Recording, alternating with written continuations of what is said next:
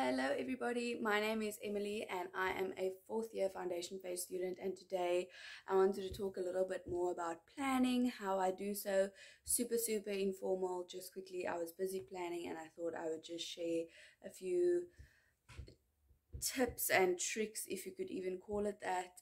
This is just basically how I plan. It does change from day to day depending on how I feel, but this is just kind of the what's the word, like the main way that I keep up with my planning. I'm just putting you down on my laptop quickly, and what I wanted to show you is none of this is like super like formal, like I know, okay, I have a cover page, but this is just literally a old flip file that I found, and then I've made like my own dividers, like literally just written down the subject name, and then in between I prefer to print out my tasks. That's just the way that I feel comfortable and the way that I feel like I succeed and am more productive. So then I print out like each assignment and then put it under each subject, and that way I also know which assignments I've completed and which ones I still need to do. And then obviously I highlight the due date just to make sure that I do have it, but all my due dates go into my diary and they go into my big desk calendar, which is here next to me, which I always have access to and can easily see, so that definitely does help. And then this is PowerPoints and notes. I was just too lazy to make another cover for now. And I'm also not sure, I might use it for notes, but as of right now, I just have our year planning in it. So each subject that we get gets a little table like this. On the side, they give us the week that we are in and then what we'll be doing and the resources that we are working out of, which I find extremely helpful.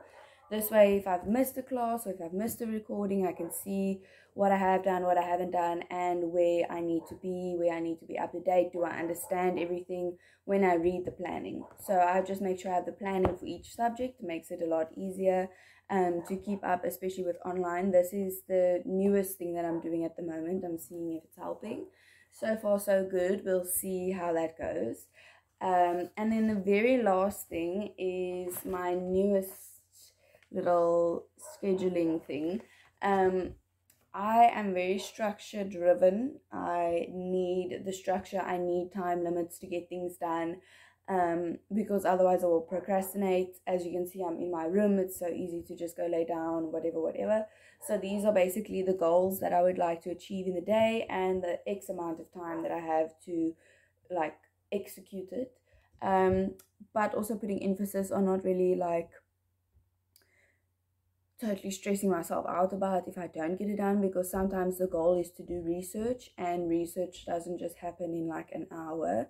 So I've literally written everything. I've worked my meals into it. I have worked even working out. I've worked showering, all of it into it. So far it's been good. I like to be able to see where I am and then obviously just check the time to make sure that I'm on track.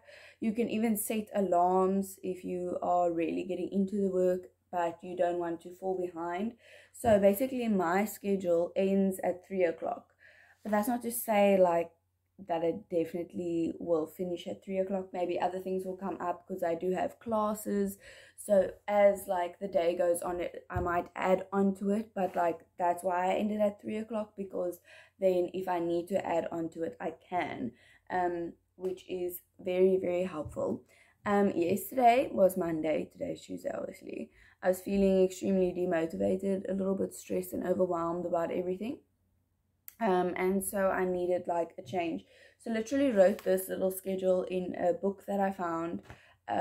I wrote the schedule at like 10 o'clock last night. I cleaned my desk and then I went to bed, and like literally that's just how it started. So I think every night I will write the schedule out for the next day, and then I'll see how that works. So I got the idea from a teacher. So when I was doing practical, this is how she would write her day out. because foundation phase, we're not really on like a rigid schedule according to the school bells.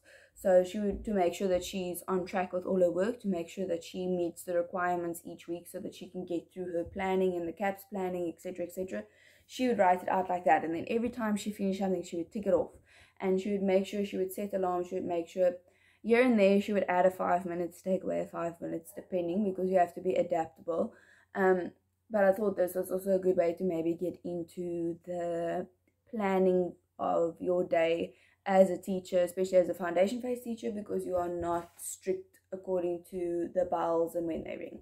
Anyway, I do hope this video was helpful. Just a little quick one, and please do like and subscribe. I really appreciate it and helps my channel out. And I will see you all in the next video.